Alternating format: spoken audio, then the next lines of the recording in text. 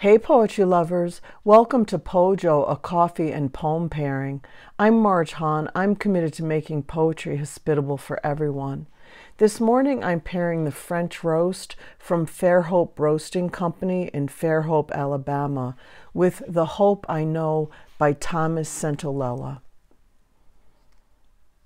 The hope I know doesn't come with feathers.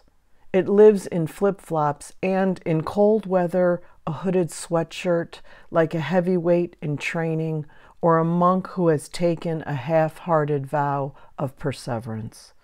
It only has half a heart, the hope I know. The other half it flings to every stalking hurt. It wears a poker face, quietly reciting the laws of probability, and gladly takes a back seat to faith and love. It's that many times removed from when it had youth on its side and beauty. Half the world wishes to stay as it is, half to become whatever it can dream, while the hope I know struggles to keep its eyes open and its mind from combing an unpeopled beach. Congregations sway and croon, constituents vote across their party line. Rescue parties wait for a break in the weather.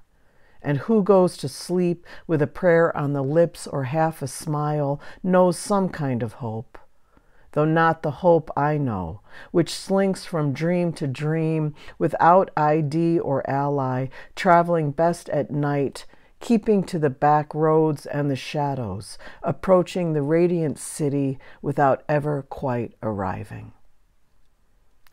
That's The Hope I Know by Thomas Centolella from Almost Human, published in 2017 by Tupelo Press, paired with the French roast from Fairhope Roasting Company.